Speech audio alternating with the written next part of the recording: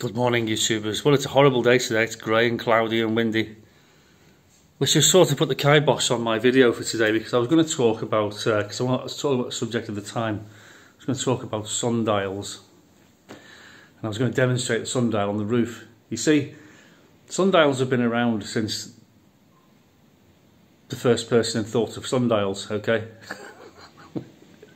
Because we know the sun rises in the morning and it goes down at dusk. And we know that halfway through there's midday. Now, we know the days are shorter in the winter and they're longer in the summer. So, how they worked out the time back in the day was they put a stick in the ground, and I'm going to use the selfie stick there, look. I'm going to take it up and I'll put it on the roof tomorrow or when next time the sun comes out, because that's the flaw in the plan, you see. Sundials do rely heavily on sunshine. So then you also need a magnetic compass. You need to get an accurate magnetic compass, and you need to draw a line from your vertical pole, and in this case north is sort of almost to the window but a little bit to the right. Okay, so we live in the northern hemisphere, and at midday the sun's shadow, when it reaches the arrow you've drawn, which is north, that is midday. And it's that simple. Everything before is morning, then there's midday, and then everything after it's afternoon.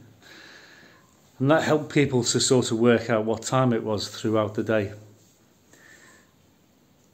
Now nothing has changed since the dawn of time, until two things happened, and it was only relatively recently, 100 years ago, maybe a little bit longer than that. They needed an accurate clock to work out longitude on ships. Okay, so that's where Greenwich Mean Time came from, because every 15 degrees east or west of Greenwich represents an hour difference. But that didn't really affect people in the ploughing fields, did it, in wherever. And the other thing that came along that really upset the time was the railways. The railways needed all to be on the same time zone, because as you move across the country, as you know, especially with the United States, it's such a big country that you've got different time zones. Well, the reality of that is you've got different time zones from the East Coast all the way to the West Coast, all the way. So you've probably got hundreds of different time zones, and they just clubbed them all together. Okay, because once that shadow hits north, that's midday. So what I'm going to do, I'm going to do an experiment in the next few days, whereas I'm going to get one of my spare watches. I'm going to go onto the roof when the sun's shining, and I'm going to set my tripod up as my sundial, and I will draw a chalk line on the ground which will point north, and I will set my watch to local time. It's what's called local time. I'll set it to midday at 12 o'clock. Okay, and we'll see how different it is from the time zone that we've adopted because of the railways and the Navy and their navigation and longitude. I'll talk about that in another video, because it's just too much to put in one. It's too confusing. Try and keep my videos dead simple and to the point, and that way people don't get confused. Because it's all very well sitting there like a boffin talking about this, that and the other, and people, you just lost people and just go click, next video. So that's what I'm endeavouring to do in the next couple of days when the sun comes out.